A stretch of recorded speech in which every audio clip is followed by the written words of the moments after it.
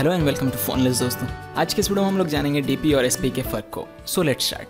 तो बेसिकली हम लोग जब एंड्रॉयड डेवलपमेंट में आते हैं और बिगिनिंग करते हैं डिज़ाइनिंग ट्यूटोरियल्स, और डिज़ाइनिंग में जब हम धीरे धीरे आगे बढ़ते हैं तो हम सभी के माइंड में एक कन्फ्यूज़न आती है, वो ये है कि डीपी और एसपी होता क्या है। क्योंकि जब हम डिज़ाइनिंग करते हैं तो कहीं पर एसपी किसी ट्यूटोरियल में दिखता है तो कहीं पर डीपी, और बेसिकली ट्यूटोरियल के एक ही वीडियो में आपको दोनों चीज़ें दिखेंगी।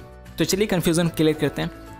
तो फटाफट एक एक्टिविटी हम लोग क्रिएट कर लेते हैं, एसपी डीपी एक्टिविटी, कुछ भी आप नाम दे सकते हैं। मैं तो जैसे एग्जांपल रेफरेंस के लिए दे रहा हूँ ये।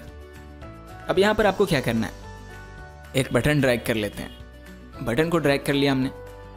अब सिंपली हम एक चीज़ माइंड में फिट कर लें, टेक्स्ट साइज़ के लिए हमेशा आपको एसपी देना है, अदर व्यूज़ एंड लेआउट्स के लिए आपको डीपी देना है। डीपी की यूजेज आपको कब करनी है, जब आप लेआउट्स के साइज़, हाइट विथ हो या फिर मार्जिन हो या फिर पैडिंग हो।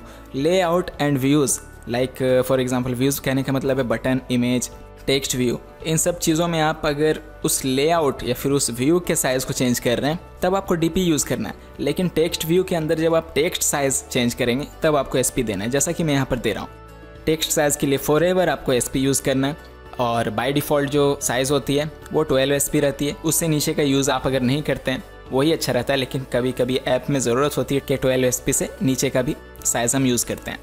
तो बेसिकली एसपी क्यों यूज़ करते हैं टेक्स्ट साइज़ के लिए?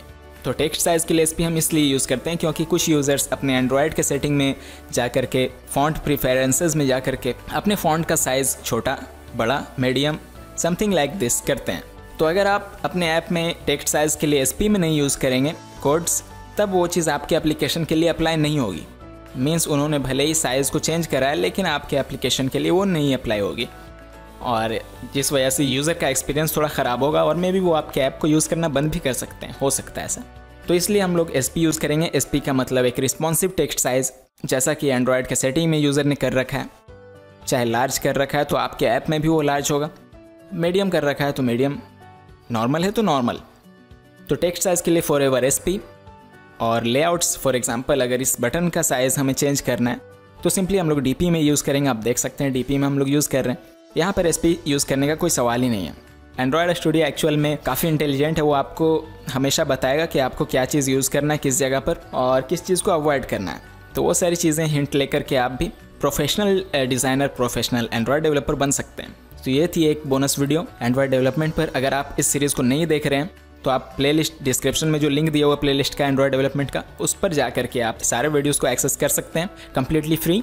और एक अपडेट है कि अब से वीडियोस जो हैं एंड्रॉयड डेवलपमेंट के वो सैटरडे संडे को आएंगी, या फिर सिर्फ संडे को जब आएगी तो यानी वीक में एक या दो वीडियोस हर वीक आएगी एंड्रॉयड डेवलपमेंट पर। और बाकी नॉर्मली जो वीडियोस चल रहे हैं, लेटेस्ट टेक स्टफ्स, रिव्यूज़ वगैरह, फैक्ट चेक वगैरह, वो तो ऑलवेज चलते ही रहेंगे। तो इस वीडियो में इतना ही। आई होप कि इन्फॉर्मेशन आपको यूज़फुल लगी होगी। अगर आपको ये वीडियो यूज़फुल लगी तो प्लीज़ इसे लाइक करें, लोगों की हेल्प करने के लिए इसे शेयर करें। अगर आपने हमारे चैनल को अभी तक सब्सक्राइब नहीं किया तो प्लीज़ जल्द से जल्द इसे सब्सक्राइब कर दें। थैंक यू सो मच, मिलते हैं अगले वीडियो में।